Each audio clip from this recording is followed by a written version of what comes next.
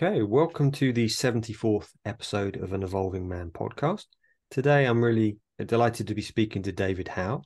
David is a retired professor and dean for the School of Social Work and Psychosocial Sciences at the University of East Anglia, Norwich. He is the author of many books in the field of child abuse and neglect, especially this book here, including Attachment Theory for Social Work, Practice, and Child Abuse and Neglect. Welcome, David. Thank you. Thank you for the invitation. Yeah, a pleasure. I've really loved reading your book. It is brilliant. And how I love to begin the podcast is just for you to share a bit of your journey. How did you get into doing work around neglect, child abuse, attachment? Right. Well, my background was in the natural sciences. My first degree was the natural sciences. I did a school teaching for a year or two in London. And then I switched careers and trained as a child care officer. This is back in the 1960s. So a child care officer was one of the subdivisions of social work. So from about 1969, 70, I was working with children and families across the whole pitch, really. And I stayed in that profession, working on the front line with families and children, many of whom had been abused and neglected, before I took up this academic post at the University of East Anglia. And the rest of my career was there. Now, as an academic, of course, you're obliged to research and write. So as my background was childcare, children and families, that's what I chose to research and write about, mainly, not exclusively. So my interest began really as a result of my background working with children and families. So yes, I began to research and write, and the result was several books on the topic. Thank you. And then I retired in 2010 and switched tacks totally to something entirely different, which we will not talk about, unless you want to. Well, please, what did No, you? no, no, no. It's very, very different books on entirely different things, non-fiction on things like the Lake District and rocks and science. But we'll leave that to one side, I think. Yeah. How was your trip to the Lake District the last couple of weeks? Was Wonderful. Yeah, the weather was good. We were expecting a bit of rain, but in fact, showers overnight. But the daytime was fantastic. So we had a great time. Whole family joined us, and we do walking. I find it more difficult as I get older. The young ones, of course, leap up and down the fells, yeah. and I trail further and further behind. But that's the way it is.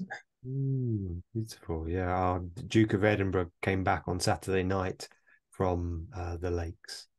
Oh, right. Yeah. Yeah. A lovely time. I said it was very warm on Saturday, so. Yeah, it was. Yeah, hot. Lovely. So the second question I have is around attachment.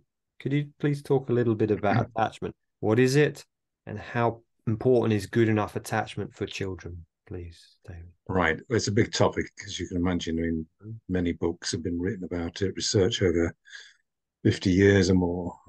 So it's a big body of literature. So trying to condense it will be quite difficult, but let me just give you an idea.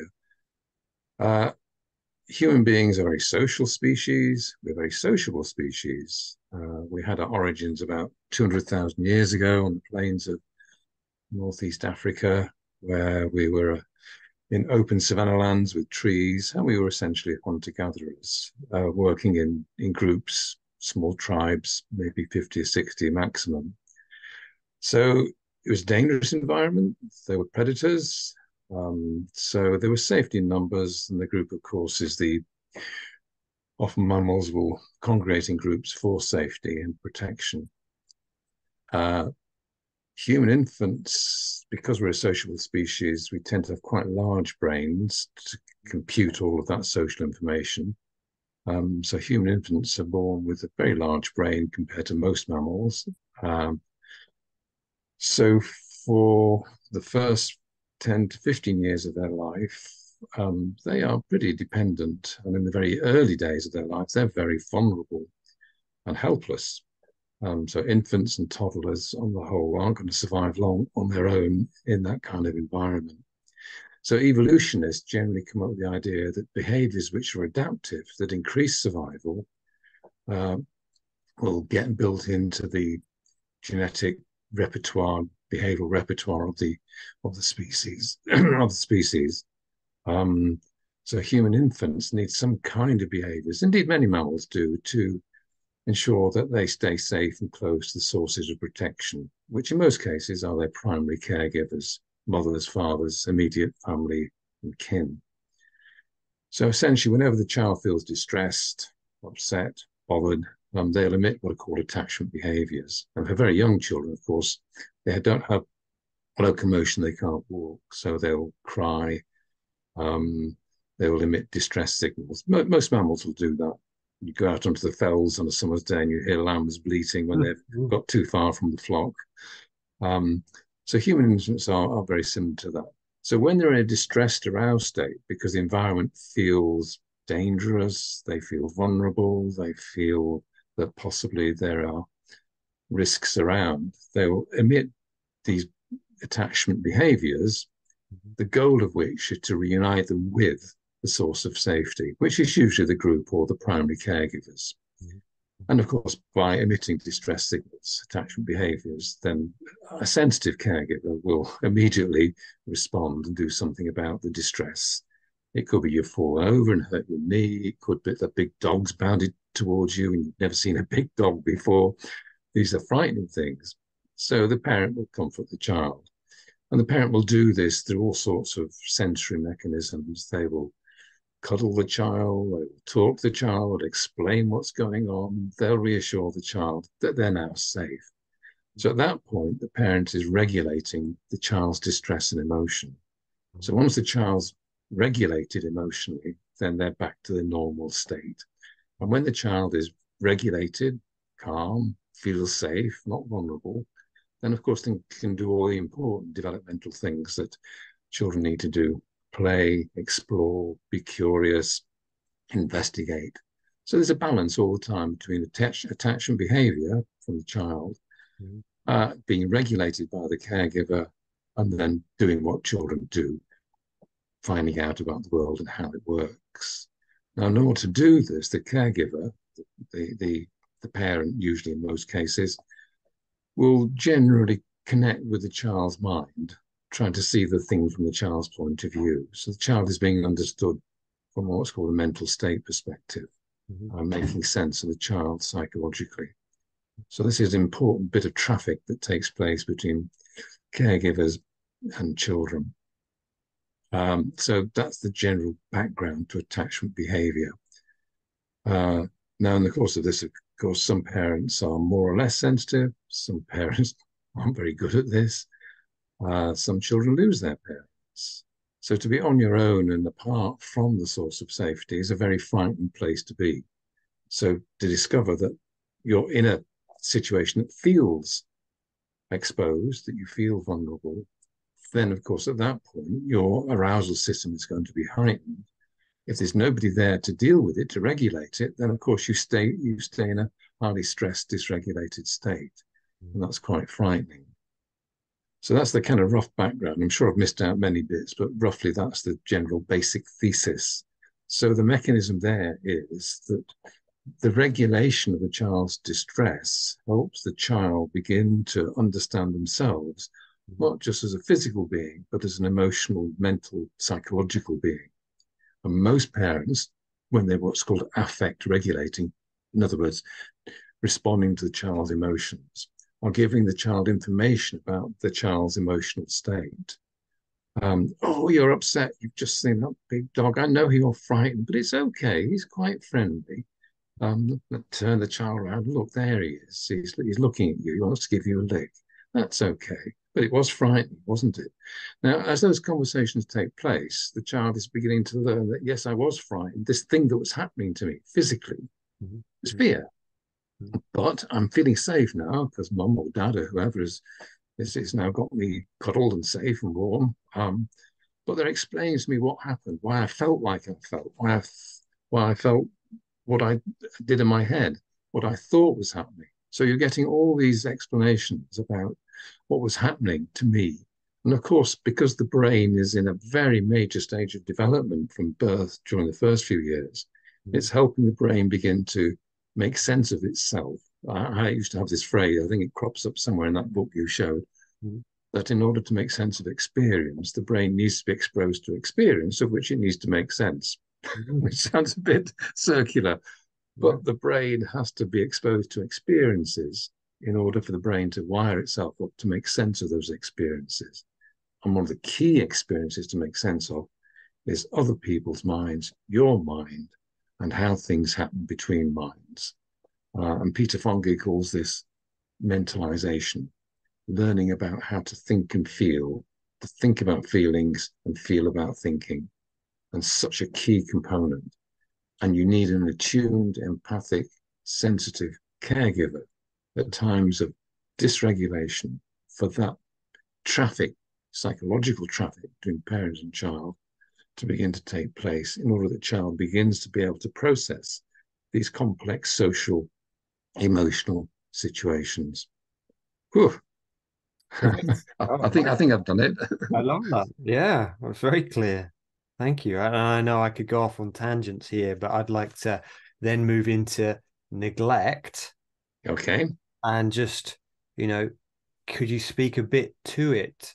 What is Yeah. it? And I think you also mentioned when we were speaking earlier that neglect in some senses is more profound than abuse. Obviously, abuse is extremely serious. I mean, you could be killed in abuse, let's face it. So it's a different kind of child maltreatment. But neglect is manifold. You can be neglected physically. You can be neglected in terms of whether you're fed or not. You can be neglected in terms of your medical needs. You can be neglected educationally, but also you can be neglected in terms of the parent having you in their mind when they're dealing with your needs and wants and fears and vulnerabilities.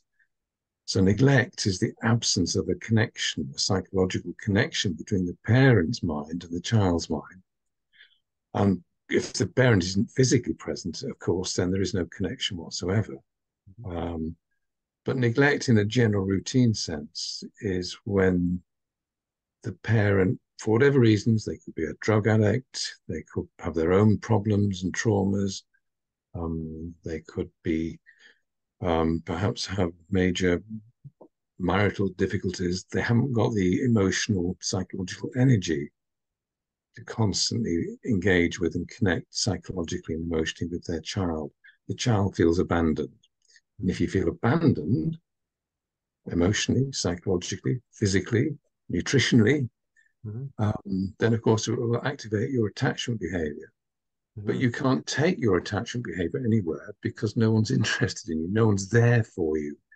So the attachment gets activated, but it doesn't get regulated because the parent doesn't have you in mind, isn't dealing with whatever's causing you the distress. So you're left on your own with being in a dysregulated, stressed state. So you've got to develop mechanisms to try and deal with that arousal that can't be handled by the environment, which is why rejection, neglect, abandonment tend to be quite profound in terms of human development, because basically the child can't do these things on their own. They need to connect with minds. In order to understand their own mind, they've got to be understood by other minds. And that understanding other mind needs to feed back to you your own mental states. But if that's not happening, then all of this is going on in your head, but you can't process it. You can't begin to, as it were, make sense of what's happening to you. You're neglected. Thank you. Thank you. I mean, a lot to yeah, it's a huge topic. It's a huge topic. So I'm slightly and I sure. love it because what you're saying, obviously, as we shared when we spoke a month or so ago about my area of interest is around boarding schools. And as you speak there, I'm hearing that lens of, right, yeah, the parents aren't there. So I would love to segue a little bit into you know, what obviously in the West, we have this idea of boarding schools, certainly in the UK, that it's a good thing. I was on GB News at the weekend. There was a professor saying, it's great. And I was saying, well, actually, I don't believe it is. And I have the research there. So I'd love to hear your perspective of, having studied neglect, child abuse, and then what do you feel about the system we have in the UK at the moment about boarding? Yeah, where to start? Uh, I didn't go to public or boarding school myself. I went to a state school, so went home for my tea and dinner every evening quite happily. So it's very hard to imagine what it must be like not to have that there. Mm. Depends what age, of course, you start going to boarding school. That will partly determine it. Depends to some extent on what experiences you had prior to going to boarding school. So again, let me just wander a little bit over the topic because you could take it in different strands. Let's assume, for argument's sake, that you had a very happy, secure first 6 or 7 years of life. All the things that I was talking about earlier were happening. Loving parents who you felt secure with. In other words, all your play, exploratory, curiosity behavior was intact. No one was leaving you or abandoning you. So that was fine. So you go with a degree of resilience when you start an environment. And suddenly, all the things that were there are not there anymore. You're in a strange place with lots of new people, many of them whom may or may not be kind to you or interested in you. There may be rules, there may be structures that you're not familiar with, and so all of that is new information. You're going to be stressed. Let's face it, we all get stressed in new environments, whether it's a new job, a new place, or going to a new part of the world, and of course, at age 6, 7, or 8, going to a complex institutional environment is, I would guess, quite challenging for everybody. So if you've had a fairly good first 6 or 7 years, okay, that's going to be a challenge. You have the resilience. You may have the mental capacity, the emotional, psychological skills to be able to work out some of the dynamics of what's going on in the setting, who's a bully, who's not a bully, what the rules are, who to stay safe with, what you can and can't say, whether you should be vulnerable or not vulnerable, dare you cry, dare you show weakness. All of these things you begin to process because you've been able to do that in the past. Still not easy because you can't take that anxiety and stress anywhere because there's no one to take it to. So it's going to be a challenge. There may be friends or people in the school that you can act as kind of substitute attachment figures, but peers at that age can't really do it. You may get best friends and there you can have conversations, but you've got to learn to trust people. That's perhaps the most benign scenario I can think of. So you may get through it okay. If you're free to contact your home, your parents, your caregivers, fine. If you're allowed mobile phones to make contact, if you can telephone, letter writing, there is some kind of long distance maintenance of some kind of secure base, because caregivers historically are seen as a safe haven and a secure base at times of need. Okay, it's now to distance, but it's there. And it's tough. And if someone understands it's tough, then at least you can have those conversations. If you've not had perhaps such a secure beginning, then the defenses that you establish prior to going to school will get reactivated in that environment. There are all sorts of different pathways through that. Some children who perhaps not had the ideal early start in life may develop what's called compulsive compliance. They generally obey the rules, don't rock the boat, because they know if they start making demands on other people, it'll backfire. So they play safe, they play low, they follow the rules, they don't rock the boat. Um, some become compulsively self-reliant. By that, don't show anxiety, don't show attachment, don't show vulnerability, don't show need, don't show weakness, because it gets you nowhere. And if in this new environment, all of these things are particularly heightened, then clamp them down, be self-contained. In fact, weakness is to be despised. Weak people go under. Don't be weak, be strong. Don't show weakness. It doesn't mean that the dysregulation has gone away, but it's internalized. It begins to have its own psychological developmental consequences. So one strategy that many children use in difficult environments without an available, responsive, secure base, safe haven caregiver is to batten down the emotional leakage, as it were, and just keep it all to yourself. And in fact, if other people show weakness, because it arouses in you those feelings of, that could be me, you begin to be rather dismissive of it, even aggressive towards it, which may make you a bully. I don't know. Those things can happen. So compulsive self-reliance is very typical. And you will often claim, doesn't bother me, I can cope with these things, I'm strong. I'm the sort of person who really doesn't get affected by emotions. We can bang on without any upset. Nothing bothers me. So that attitude of setting about life and belittling and dismissing other people's vulnerabilities and weakness then can take you quite a long way in life. Many pathways through life actually might value those qualities, sadly. So that could be another way forward.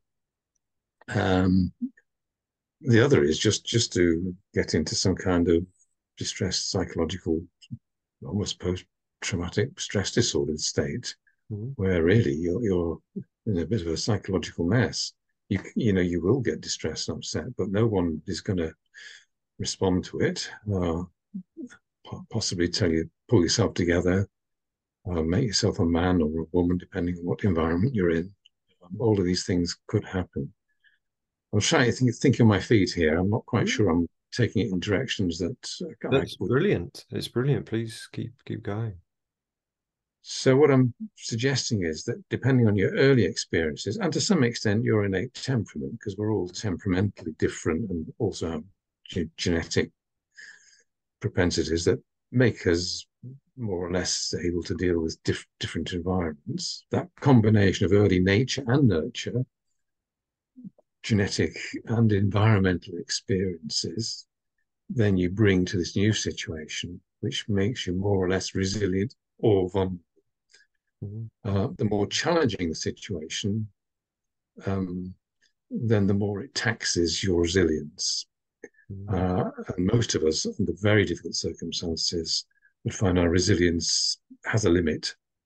Let me just quote you a very set of famous experiments. I'm not sure you can translate this into a boarding school, but just bear with me while I think about it.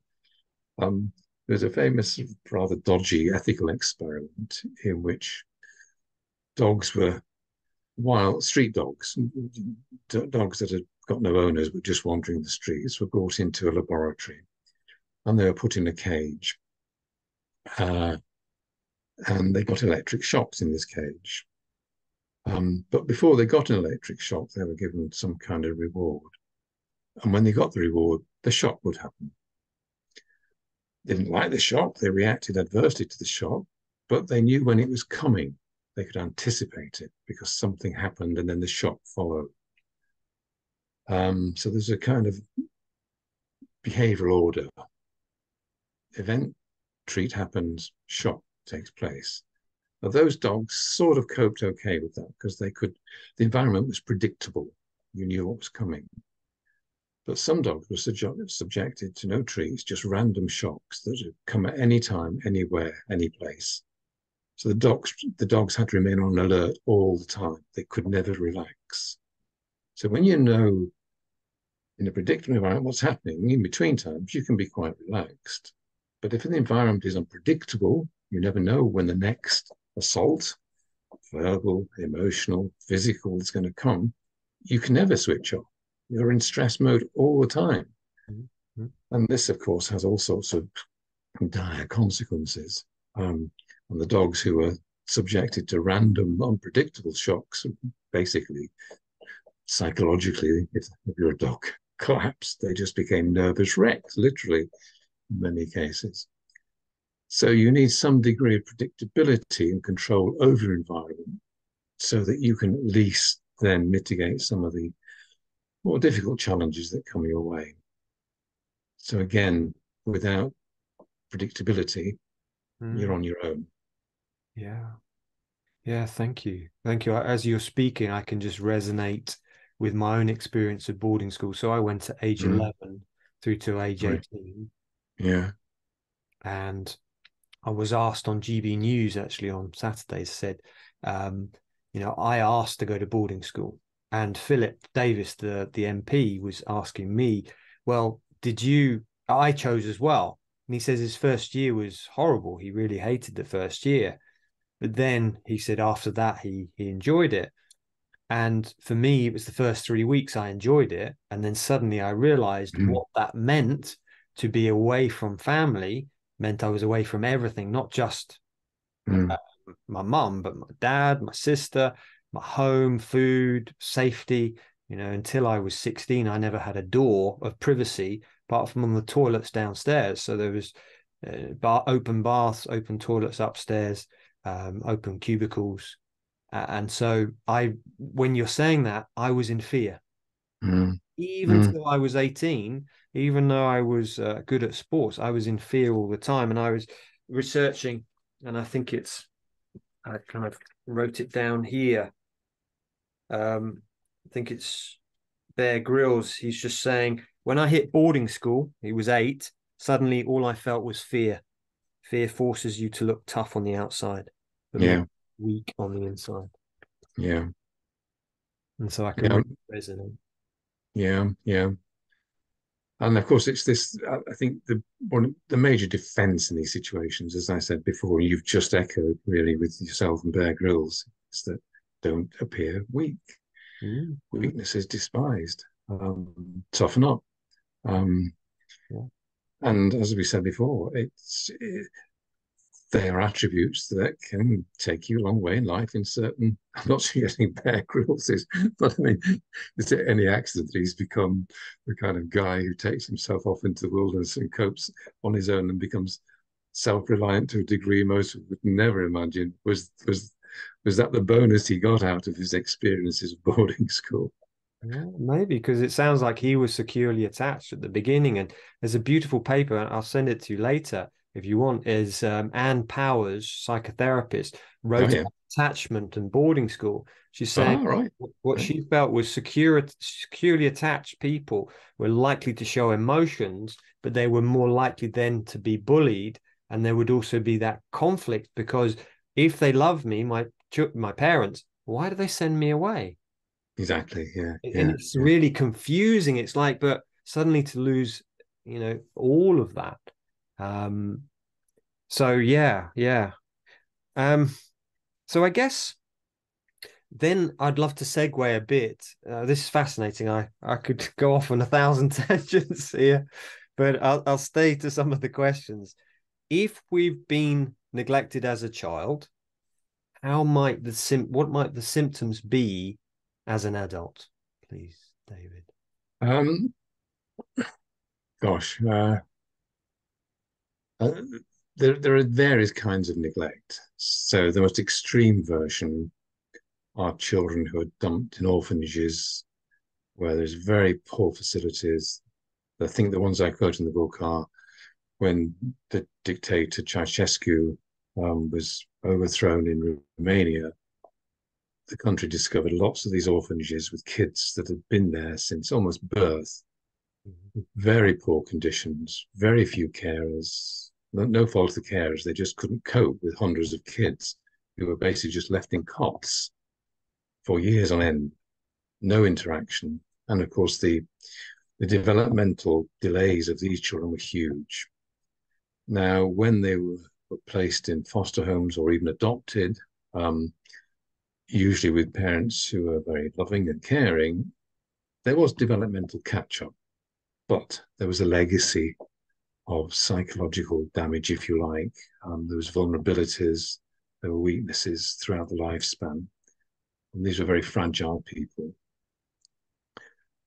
That's the most extreme kind of neglect, as you can imagine. Um, there's neglect in families that are subject to poverty, where parents might be drug or alcoholics. um, there may be many children in these rather basically fragmented, chaotic families. So basically, these are children who develop various strategies in the conditions of neglect. Some may decide that, okay, if no one's going to look after me, I'm going to look after myself. I'll feed myself when I want. I'll go and graze in the kitchen, pinch what I can, maybe go and look in the bins to see what's going on in the bins, see who's been thrown away. I'm going to belittle my parents. These are called coercive children. They start to be kind of cocky and aggressive because that's the only way to survive, really. You make demands on the environment to make sure it deals with you. You're not learning much about yourself. You're just learning that to get by, you've got to be aggressively tough and self-reliant. Some children try to get around this by being, if you like, particularly vulnerable and weak, exaggerating their dependency and their neediness, whiny, demanding, poor me, almost exaggerating to a degree that forces people to acknowledge the fact you're in a state of need, whatever that need might be. So they kind of overdo it. They become emotionally vulnerable. They play the victim card all the time. It's always tough on them. No one understands them. No one recognizes them. So they tend to exaggerate that. The more general strategy is probably to go a combination of the two, where neglect can lead to, in some cases, the sense of being reliant on the self, but also when it all gets too much, collapsing into a kind of emotional, if not chaos, then certain state of neediness and exaggerated dependency. So people can oscillate between the two. They can be determined that nothing is going to get them down. Sod the rest of you, despise the vulnerable. I laugh at the weak. I won't go into too many political areas here, but you can imagine where I might take this argument in terms of many politicians who have lack of empathy when it comes to people who perhaps aren't coping too well with life. So that's another strategy. Or you could just deal with it by trying to deaden it all. It's all just too much. You can't understand relationships. You get into them, but because no one's been connecting with your mind to help you make sense of the way you think and feel, you can't make sense of other people. They just behave, but you don't understand why they behave because no one's helped you understand behavior in yourself and other people. Relationships are desired, but when you get into them, it's difficult, it's stressful, making sense of yourself and them, what they do and what they say and how they behave and how they feel. It means that generally the whole business of being in social relationships is quite stressful because you've never been helped to make sense of them. You're not the sort of developmental being who can understand the complexity of social life. So you desire proximity and closeness and intimacy, but when you get it, it goes wrong because you're not very good at it. You can get aggressive because you're not making sense of it. You can withdraw. You can take to drink or drugs to try and deaden the confusion and the hurt and the chaos. And probably for many neglected children who haven't been helped along the way, then that route is probably the most common. That sense of wanting to be involved, to be intimate, to be close, and yet somehow not being able to do it because it's all too much. And if you have kids yourself, of course, kids are the ultimate stressor. Any of us who are parents will know that young children are very demanding. But if you've never been helped to understand your own response to stressful situations, then you can't deal with it. So you'll deal with it aggressively. or neglect or opt out or drink or drugs or abandonment even. So there are different pathways. The only thing that I'll add to that is there's a nice category by a woman called Mary Main, who sadly died fairly recently. She's a major American developmental psychological researcher who is a pioneer in many of these ideas in attachment. She has this other category called earned secure. If along the way, if you've been neglected or abused for that matter, or had a tough start in life, you get into a relationship with someone who gives you time, who can be empathic, who can begin to say, okay, oh, I can see that you've had a tough day. What's happened? Someone's beginning to connect with you. Someone's beginning to listen to you to help you make sense, not just of them, but the fact that you understand them and that they can then begin to understand you. You're helping them develop, basically, the mentalization that Peter Fonagy talks about so eloquently, the idea that we are mental state beings. The world is a world of people. People behave, but to understand behavior, you've got to understand their mental states. Why is she laughing? Why is he crying? Why is he being rude? We ask these questions all the time. Every day it's gossip. It's the stuff of conversation. We see behavior and we want to know the reason why. And most of us get that in our early years. Parents help you make sense of those kind of things. She's laughing because she's just read a funny joke in the newspaper. That's why she's laughing. So there's an explanation for behavior. But if you've been neglected, people behave, but you don't know why they behave. Ditto when you become a parent of children, they do things that annoy you, upset you, stress you. You don't know why. So you deal with it aggressively, defensively, opting out, benumbing yourself with drugs and alcohol. So that's probably the most common route for severe neglect. But the earned secure that Mary Main talked about was that if you get into a relationship with someone who can do this mentalization with you, it sounds very grand, but in practice, it's just someone who's interested in you, heaven's sake, who understands that it's been a tough day or it's been a tough experience. And if you've got into a good foster home, there's a school caretaker who suddenly realizes that you're a poor lost soul, or an auntie who feels sorry for you and starts to take an interest in you. I don't know, a netball coach, if you're a girl who's into netball, somebody who recognizes, actually, I know why you come to netball. It's a safe place for you. And maybe I'll take an extra interest in you. If you start to get a little bit of experience of how it should be, then you can develop what's called earned security. And these people tend to do okay in life. But you need that someone. Where you find that someone often is quite accidental or arbitrary. But many children do. They almost home in on where to find that relationship. But many, many don't. Yeah. And I think you say in the book that sometimes people who have been neglected, some children overdo it. They're not aware of who to trust or not, and they'll go and sit on everyone's laps. Exactly. Yeah. Yeah. This, certainly in a lot of boarding schools, you go to those people who are giving you attention, but they turn out to be pedophiles because because they're not aware, they haven't learned from parents.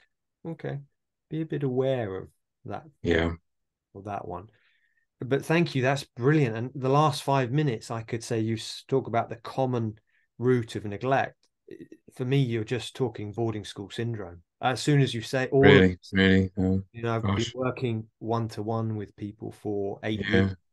You're just saying that is so common for us. We get triggered very easily, especially with our children. These types of things, addictions, really keeping intimacy at arm's length.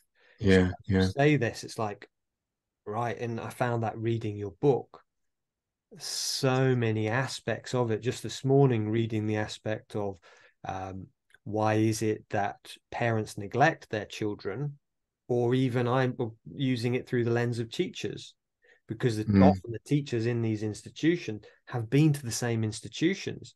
Therefore, they're already running that same attachment system, avoidant or insecure.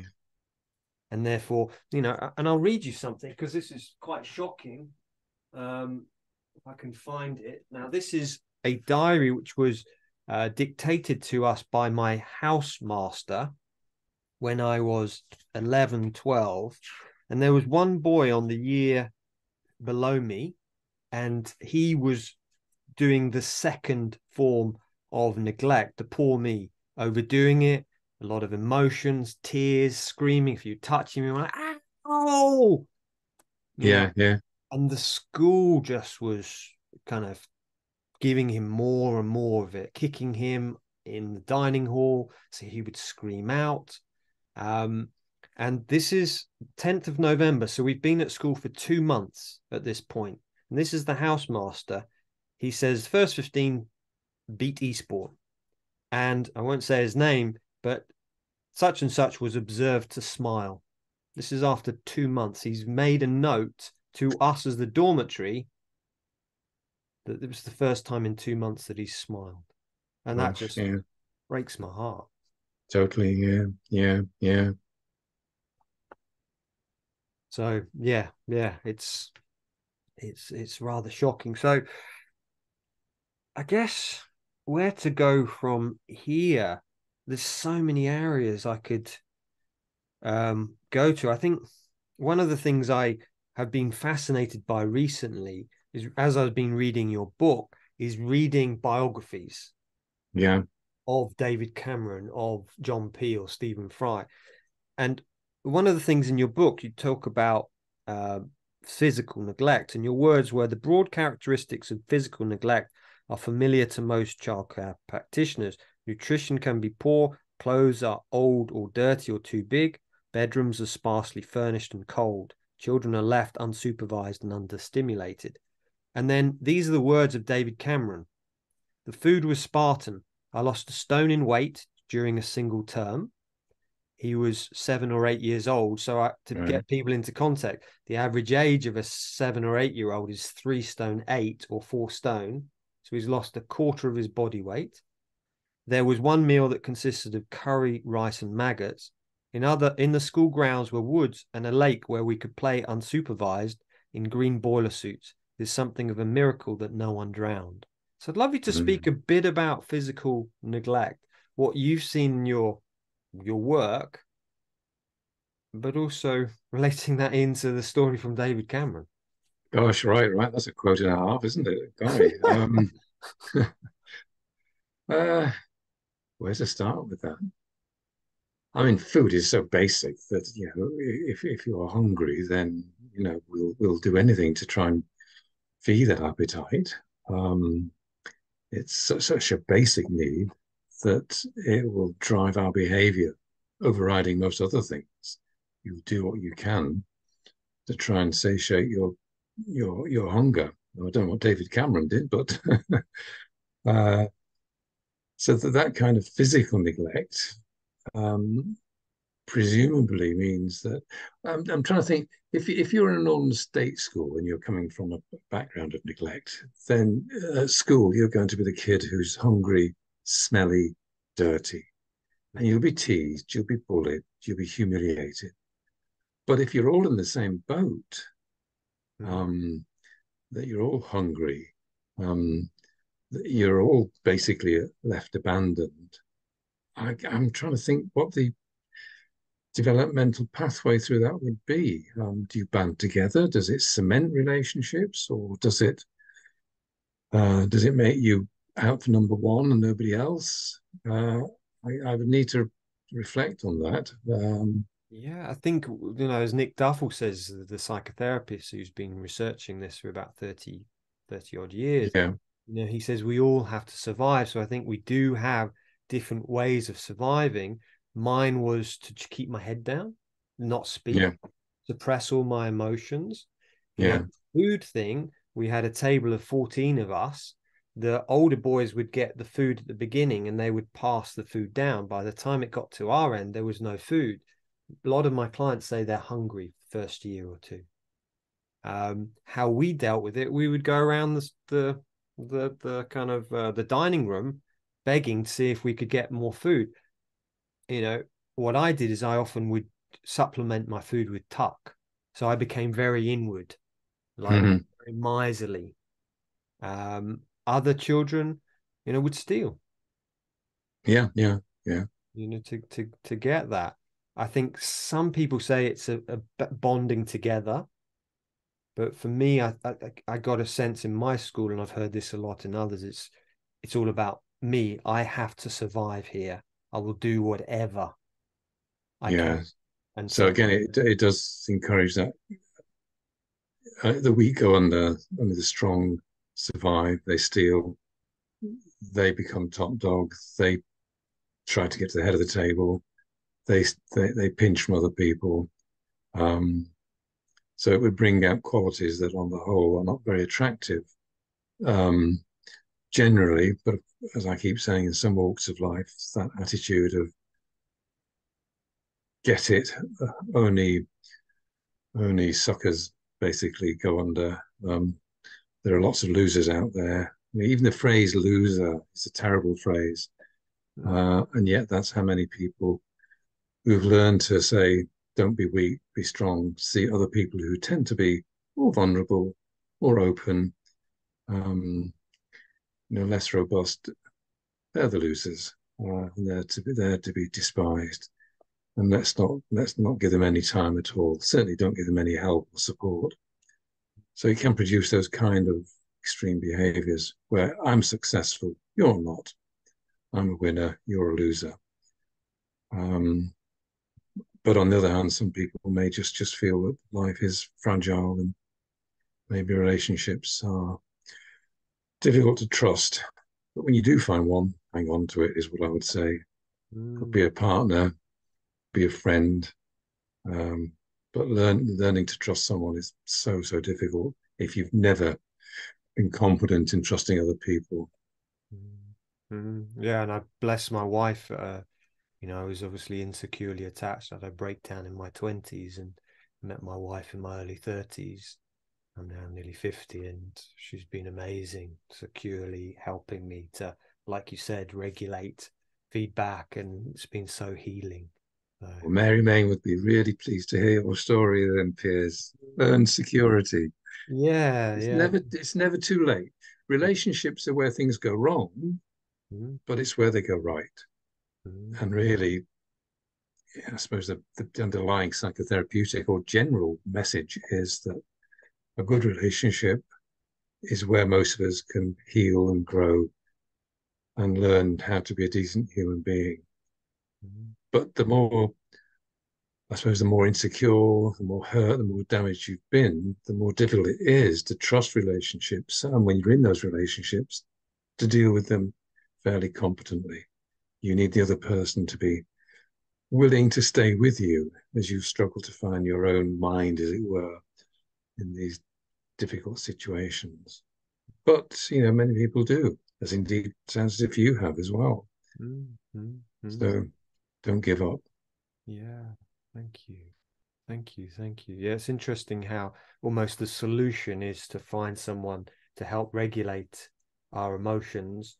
And almost it's interesting that that was what caused the problem in the first place, but makes sense that that's the solution, is for us to find that other person, whether it's friends or Yeah. partner, to I mean, help us. I keep mentioning Peter Fonagy's work, but he has this concept of, as I said before, of mentalization. A lot of the work that they do is looking at how people in difficult situations, just either internally or generally in life, benefit from being in relationships where people are noticing the fact, I see that this is not you now, but, it is a kind of an example. Someone might say, you're looking very stressed. What's the matter? You're recognizing that body language gives information. You're also acknowledging there might be an emotional state behind it, but you're also noting that there may be a cognitive state behind it because you're thinking something that's affecting your emotions, which is affecting your body language. It sounds slightly elaborate like that, but it's what we do all the time. And people who are very empathic and attuned are very good at this. They will connect, and as they connect, they're giving information back about not only can I understand you, but I can help you understand me, understanding you, because I can talk about all the things that are happening to you. And some people are just very good at that. And when we meet them, we tend to think, yeah, okay, I like you. Yeah, I may not be the most pleasant human being, but you're the first person who's listened to me, or something like that. Mm. And these people do exist, either just in life, or I suppose you could do it through a very good psychotherapist. But most of us, do come across people like that in life. People who just generally, are good at getting other people, and other people like to be understood. We all like to be understood. Yeah. And these people are very good at understanding other people. And as you're understood by other people, you begin to understand yourself. Empathy begets empathy. Yeah. There's a whole book somewhere I've written on that. Where's it gone? I've I'll lost it. have to read it. I really enjoyed reading your book on neglect. I do There's recommend. another one on empathy. Is that the right way around, or is it mirror? Yeah, no, that's right. Empathy. Yeah, it's great. By David Howe. Another book. So, thank you. If we could maybe segue a bit into empathy, then, if we've had a neglectful, I mean, if we've had a neglectful childhood, and maybe we've learned, we've talked a little bit about leaders, Mm-hmm. if you've been through this environment, I think Liz Truss's government, there was 75% had been to boarding schools. Have they really? Boris Johnson's government, Liz Truss hadn't been, but Kwasi Kwarteng, a lot of Yeah, yeah, yeah. Rishi Sunak, people like that. And then obviously Rishi Sunak, he's been to boarding school. I think 63% of all High Court judges boarding school. So if we've learned to suppress our empathy, or as you said, Well, it's become not suppress it. It's not suppress it. You haven't, they haven't got much of it in the first place. So oh, there's not much to suppress. okay. Right. So what do we do then in order to develop empathy if we don't have much of it in the first place?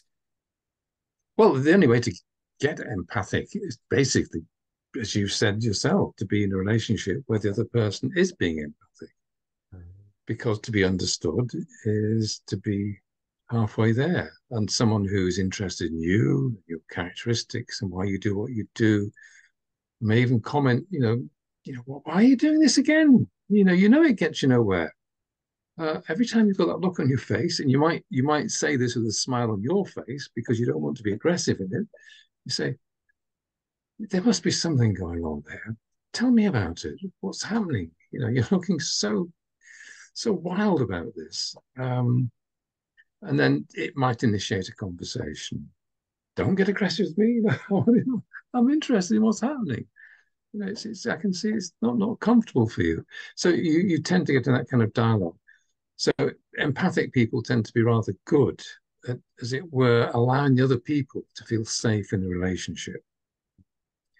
Now, we tend not to begin to open our own thought processes and feeling processes until we feel safe in a relationship. If the other person feels safe, a secure haven, a secure base, a safe haven, then we might just dare ourselves to say a little bit about we feel vulnerable, or we may say a little bit. You're not going to do it in one bound. It's going to take many, many engagements with the other person. But if you begin to feel this is a safe haven and a secure base in which maybe you might just begin to let yourself think about yourself, because you're not even doing that. You're not allowing yourself to feel vulnerable, because to feel vulnerable is to be weak, and to be weak is to be a loser. Don't be weak. But if you're in a relationship where it is safe to admit that maybe this is hard, or that you've got it wrong, or that you're hurt, or you're cross, or you don't know, or you, whatever the weakness or vulnerability or psychological need might be, then gradually to share this over time will help you begin to process your own behaviors, thoughts, and feelings, and to give you a more coherent psychological sense of self. It's that lack of coherence that means that people tend to go down one particular route. And again, going back to possibly some politicians, those attributes have probably got them to the top of the chain to be a politician, at the top table, as it were. But when it comes to supporting the poor, the weak, the dependent, the disabled, people in boats, whatever it might be, not interested. That's weak. They're losers. And really, I don't have much. I may know politically I've got to say something that sounds a bit more understanding, but really, I'm not going to do much about it. And of course, we know that happens all the time. We've only got to listen to the rhetoric that we hear about, I better not get too political here, but, is the welfare state a good thing? Probably not. It just simply supports those who don't deserve it. That nice Victorian phrase, the undeserving poor, it's not gone away, really, has it? Mm-hmm. So empathy begets empathy.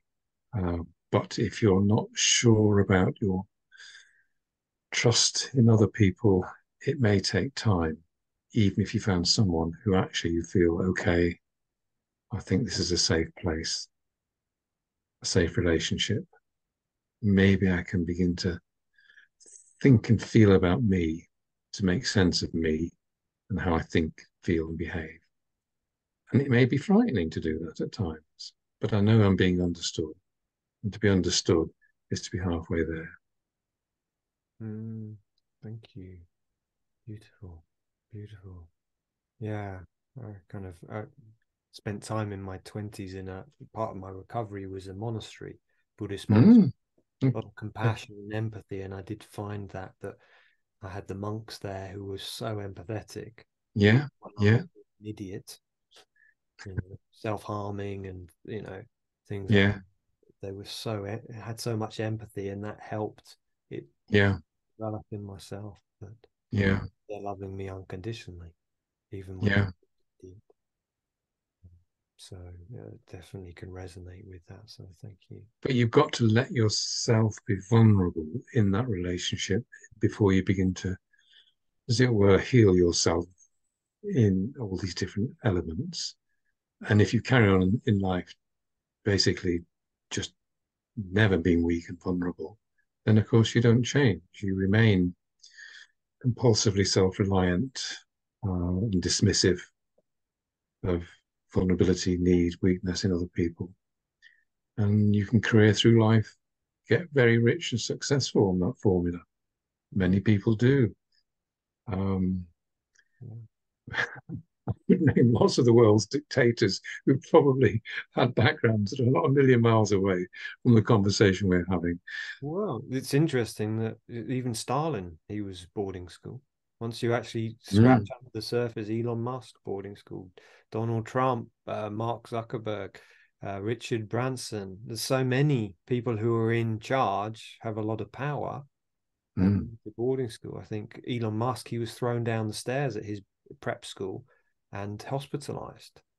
And of course, they now in positions of power set the agenda. Yeah, exactly. I've only got to read some newspapers to see that weakness is basically for losers. Yeah, and then you look at Rupert Murdoch, he was boarding school. The Daily Mail, the owner of that, Lord Rothermere, again. Lord Rothermere, the Barclay brothers, the Telegraph. Yeah. And so what's the solution then, David? What can we do? What can we do, especially if we on a micro level? I'm hearing, obviously, you've mentioned about relationships. What else can we do if we've had neglect? What helped your clients or people who you were working with since the 60s? Well, of course, I am working on the micro level, as you put it, with people on an individual basis.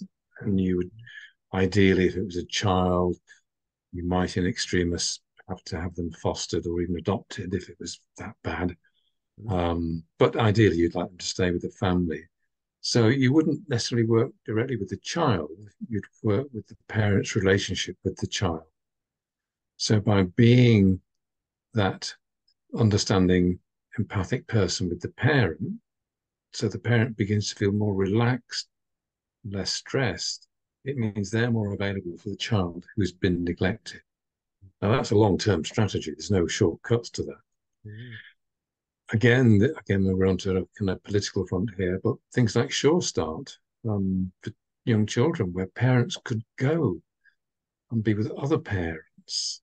The stress gets diluted. The child is playing. They can see other people, particularly some of these Sure Start staff, how they engage with the child. They're seeing behavior. Think, oh, okay. I see my little girl's responded to that. I may not be able to mimic it tomorrow, but I'm seeing behaviors that seem to be more functional. So group work like Sure Start and play groups where mothers are engaged and involved. Again, I would generally recommend lots of that, but of course that's all been stripped away. So again, we're reduced to what you can do on a much more restricted basis. And with the resources available, the honest answer is not a lot these days.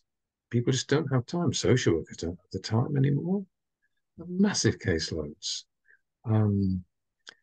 Health visitors, hundreds of people. They used to be very good for young mothers who came from difficult backgrounds. They would give them time. They would teach them how to interact with their child. So there were many professionals who would actually be involved on that kind of day-to-day basis. They've gone.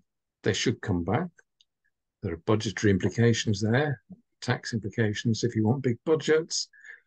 So I think on the grand level, it's a political argument. And the political argument is, do you feel that the state should put resources into this? Because in the long term, it will pay dividends. In the short term, it doesn't appeal. You might have come across the work of what's the guy's name? He's written a number of books called Minding the Gap. So. Basically, he's looked at what happens in societies where you've got big gaps between the rich and the poor. Mm. The bigger the gap in inequality between those who've got everything and those who've got nothing, and the huge hierarchy in between. In other words, social inequality is stretched. It's biggest in the States. It's pretty big in this country. It's lower in Sweden, one or two of the Scandinavian countries, much tighter. The rich aren't quite so rich necessarily, and the poor aren't so poor. The social inequality tends to be greater. Social equality is greater. Social inequality is lower. So the bigger the social inequality gap, the more early pregnancies, drug abuse, alcohol abuse, prison populations, crime. You can name all the social indicators that suggest things are not good, and they're the highest in the States. Pretty high in this country, getting worse, although we're led to believe it's not the case. So the more you invest in the state supporting everyone across the piece, from the vulnerable to the better off, so that everyone's, as it were, paying their way, contributing to the common pot, so that basically that there is more equality, then the rates of all these things begin to diminish, which is why I'm so cross about things like Sure Start stopping, the loss of support for health visitors, teacher-pupil ratios, all these kind of things, in state schools, that is. All these kind of things generally predict problems down the line, increase problems down the line, as people do more desperate things in societies where they get pregnant, they take drugs, they drink, they steal, they get violent, they become antisocial, you name it. I'm trying to think of his name. I've probably got the book somewhere on my shelf if I look up, but I can't quite spot it at the moment. No, I've heard of it. I've heard of the Minding the Gap. He's done another one as well, Minding the Gap. So just bear with me a minute, Piers, while I just scan my bookshelf to see if it pops out. Well, it's interesting. As you look for the book, it brings the story. There was a newspaper article recently saying that there's a lot of shoplifting going on at the moment. Yeah, yeah. The struggle. That's a good example, yeah. With, the cost of living crisis. But the interesting thing is, do you know what the number one thing which is shoplifted is? Food. Calpol. Calpol, of course, Calpol. Yeah, yeah. of Which course. for those who Yeah, aren't in the yeah. UK, Calpol is a kind of a liquid paracetamol for children, really, isn't it? It's for children. Yeah, yeah, yeah. So that's the number Well, one shoplifted thing in well, this. that doesn't that say everything? Yeah. Sure. So I'm just on my phone to see whether I can quickly discover where this book is, Mhm. and then you carry on thinking while I just Yeah, tap yeah. this. So that's fine. I mean, another thing, a quote from your book, you said our evidence supports the hypothesis that the most severe psychological conflicts arise from neglect. And I think there was another thing that I was reading this morning, something to do with I think similar things. Yeah, over recent years, it has been increasingly recognized that child neglect has a more severe and adverse impact on children's development than abuse, which you mentioned in the beginning. So there's a couple of those quotes in the book. But yeah, thank you. Thank you. Um, yeah, I mean, I found it very interesting. I mean, fascinating to speak to you today. And I think, yeah, that thing of the difference between the gap, because we're taught in the UK and possibly the world that the richer the rich get, it filters down, but that's not the case. It's actually the richer, what filters down from the top. As I spoke to Nick Duffel last year, he says it's actually beliefs and behaviors that filtered down, you know, Yeah. stiff upper Actually, lip. that's yeah, that's I like that. Yeah, that would make sense. Yeah. And of course, as we said before, and we are being very political at the moment. Mm, Those are the top set the agenda, the ideology, mm, um, mm. and you know, untamed liberal capitalism maybe has a lot to answer for. And to mimic that particular political climate generally leads to big winners and lots of losers. Um, and then all the problems we've just been identifying. Yeah, yeah. Take that social inequality gap and reduce it, and you end up with generally a happier society. The happy index tends to go up Mm, mm, for more people. Um, yeah. so bring on the revolution. Yeah, yeah, yeah. Well, Maybe I not, think maybe not. it's definitely things are definitely changing. I'm definitely seeing that people are waking up more and more to what's going on. There's certainly more around the idea of trauma. Mm, And I was just fascinated that I saw very little in a lot of the psychological books about neglect. So that's why I really wanted to speak to you because it was like, for me, yeah, it's such a key thing, yeah, and it kind of obviously reading so much of your book, it was like, oh my God, that just sounds like boarding school. So did you manage to find the book then? I'm just. I think it might be Richard Wilkinson, but I'll just double check that. Richard He's Wilkinson. written several books with a colleague. What I can do is I'll put it into the description. I'll find it on Amazon and then I'll put it into the description so people um, can access that. Um, but yeah, yeah. I mean, the other thing I was wanting to talk a little bit about was emotional neglect. If you'd like to share a little bit about Yeah, I'm that. just. So it's Richard Wilkinson Richard Wilkinson. and his colleague Kate Pickett. Okay, pick it. And Kate's done a book on her own called The Spirit Level: Why Equality is Better for Everyone. And then Richard Wilson has written several books himself. Um, and I think one was called Minding the Gap, something like that.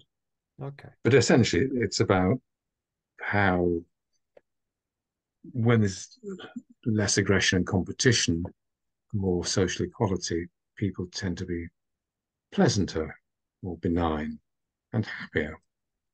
They may not be richer, but they're happier. Mm, mm, mm. Thank you. Right, sorry, I forgot where we were going next. No, no. I mean, we've been talking about an hour now, so it's just checking. We've got, So should we have a kind of a general review and wrap up? yeah, yeah, please. So I love in your book you have a conclusion. So in each of the chapters. So yeah, I'd love you to conclude and wrap up. Oh, right, he says. Um, well, again, just thanks for the invitation, because I've not really thought about these matters in any detail for quite a while. So if it's wandered a little bit all over the shop, sorry about that.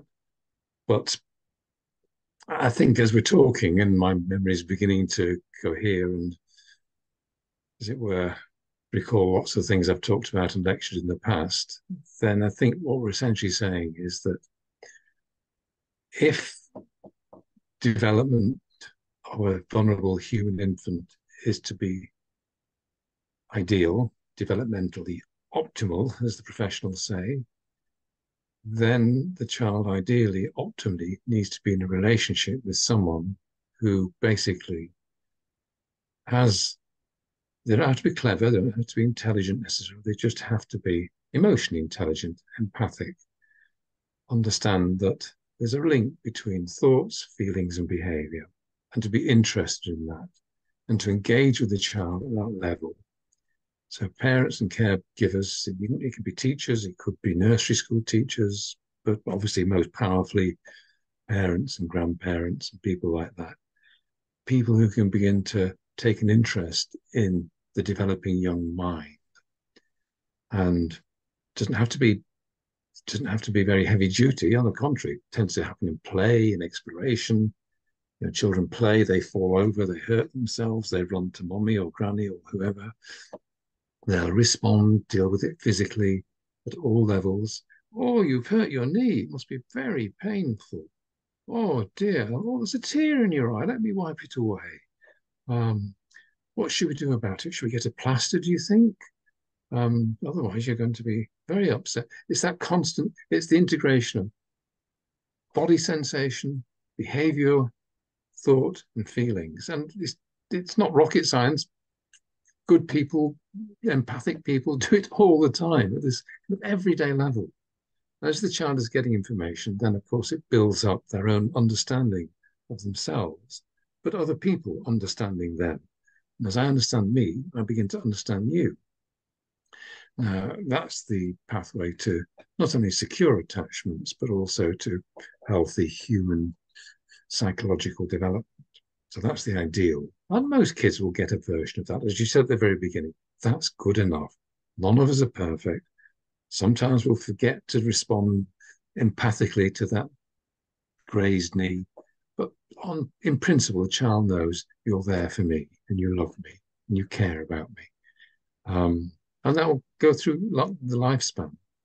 But as we get older, maybe not having the best experiences, then, as I said, with Mary Main's idea of earned security, there may be people on the way who can act in that role. It could be a teacher, could be a friend, it could be an auntie, could be granny or granddad. And as you get older, it could be partners. If you feel that you can't access it, then it could be formal psychotherapy, some kind of counseling, or just simply good work colleagues in friendship groups. So these things can happen at any stage of the lifespan. But the more of an aggressive, I don't know, winner takes all mentality in society, then of course, the less of this there is about.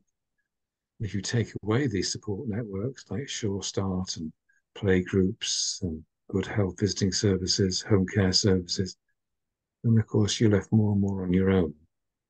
So I think my argument is at every level, individual and state, there needs to be a rethink about what's important in life for everyone, not just a few. What's important in life? What a great way to end, to think of that, individual and state. Yeah, thank you. Thank you. It's been great. I've really enjoyed this conversation, and I probably could talk for another few hours. I have made lots of notes, and Oh, right. I think I could go into lots of directions with it. But thank you so much for your time. Really recommend people to read your books. Empathy, Thank you. Childhood Abuse and Neglect is brilliant. I found that chapter where you talk about institutions really links into for me to boarding school. And this is for therapists or counselors, but also if you've been. So thank you so much for your work. And if I can support you moving forward. Obviously you're going in a different direction now Yes, with your yes. books, but please do. Well, as I said before, Piers, thank you for letting me re-engage with something I've not really been thinking about in detail for a while. But who knows?